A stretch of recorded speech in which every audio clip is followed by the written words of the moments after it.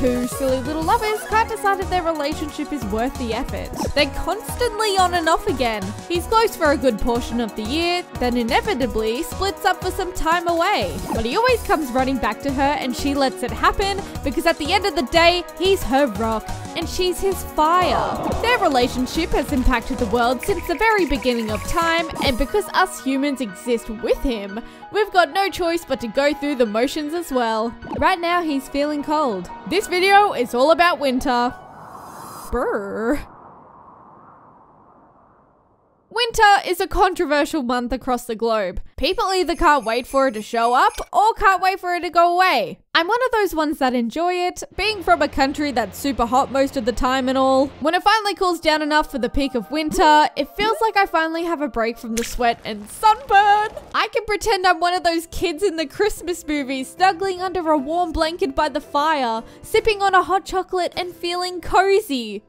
Except it's July for some reason. In fact, growing up with the typical American Christmas movies and TV show specials, I was always so confused. Christmas just looks so magical. Yet when it rolls around, we're all sitting on the tiles under the air conditioner panting like dogs that have been out on a run. It's not quite the same.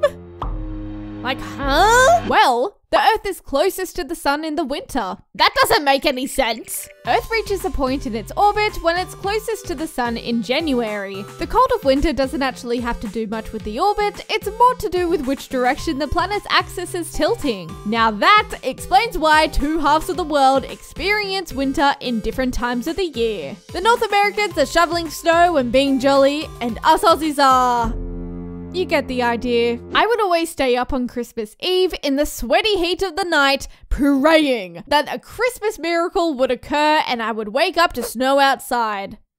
Yeah, kinda sad, huh? Even as a concept, snow is wild to me. If people had never seen rain in their 20-something years of life and then it suddenly poured water from the sky, they would be freaking out too. I'm confessing it. I have never seen snow in my lifetime. I didn't know this, but apparently snowflakes aren't always tiny and cute. They can be big boys. Back in 1887, a ranch owner in Montana, USA called Matt Coleman measured a snowflake to be a whopping 38 centimeters wide and 20 centimeters thick. That is a big snowflake. Mr. Coleman went to say the snowflake was larger than milk pans. Huh.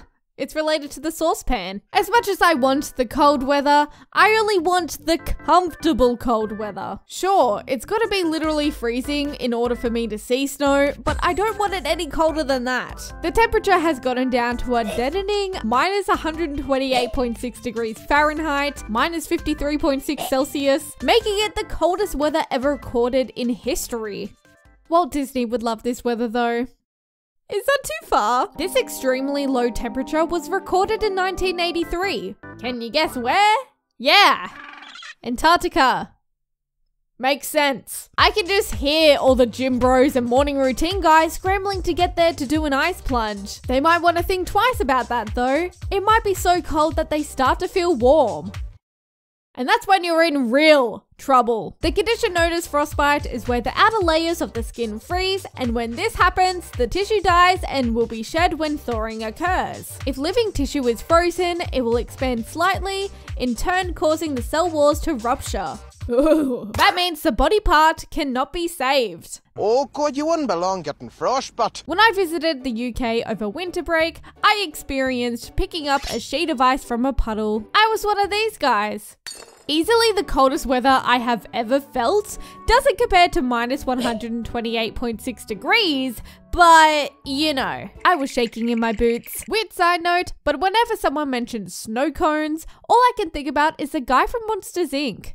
Every time. Just like we see in his offerings, snow actually can be different colors. Most people believe that snow is white or grey after it gets dirty, but there's more to it. To be super specific, snow is actually translucent since it's made up of ice crystals. However, because of how those clear crystals reflect light, snow actually appears white to the human eye. When dust and algae make an appearance though, it can look purple, orange, and green. Pink snow, known as watermelon snow, fell in Russia in 2010. It actually had a sweet smell and taste, and I kinda wanna eat some now. Yum yum.